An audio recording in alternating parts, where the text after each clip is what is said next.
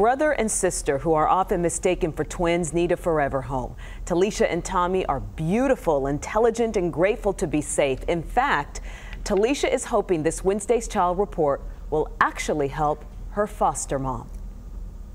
After almost 2 years in foster care and living in separate foster homes, sad because I can't see him. Tommy and Talisha are hoping to roll into the new year with a Christmas miracle, that someone will adopt them together. It is something I want because I want to be with my brother and spend more time with him. It means a lot to me.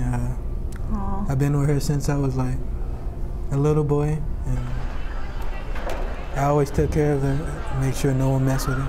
Tommy is 14 and has never met a stranger. He has a bright outlook on life and his future.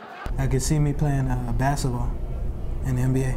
Talisha is also 14. She and her brother are often mistaken as twins. They are close in age and in spirit. Every time, like when she cries, I can like easily make her happy, just with me doing something funny. Talisha and Tommy are competitive and kind.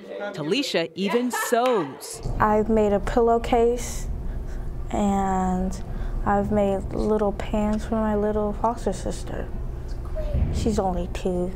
Talisha is grateful for a safe foster home. She says her foster mom needs a minivan, and she hopes someone will hear this call for help. I pray that my foster mom can get a bigger car.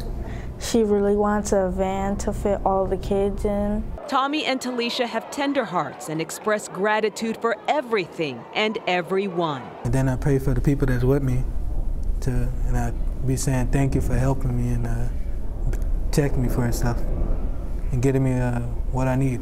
They need an active family with a strong mother figure who can laugh with them and also guide them to great heights.